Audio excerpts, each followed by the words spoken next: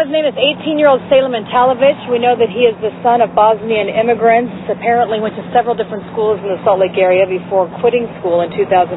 But other than that, there's not a whole lot known about him. Yeah, Katie Baker is standing by live. She actually had a chance to go to the family's house today and talk with a relative of the man suspected of doing the shooting. Katie?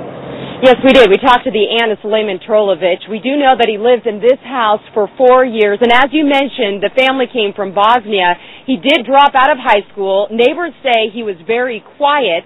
Police still don't know why he went on a shooting rampage. His family members don't either. We want to know what happened, just like you guys. Sulejman Talovic's aunt can't believe what happened. It was nice boy. The suspect in this particular circumstance had one thing in his mind, and that was to kill a large number of people. Neighbors didn't see much of Sulejman, but talked with his parents and sisters. They'd say hi. These people are really good people. There's never been no problem with them. Sulejman did have run-ins with police.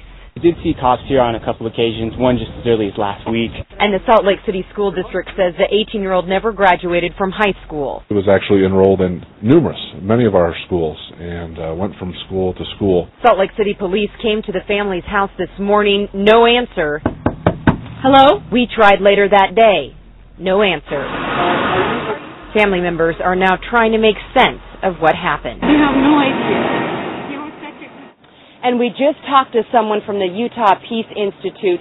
She says she thinks she knows the reason. It has to do with post-traumatic stress because he came from a war-torn country.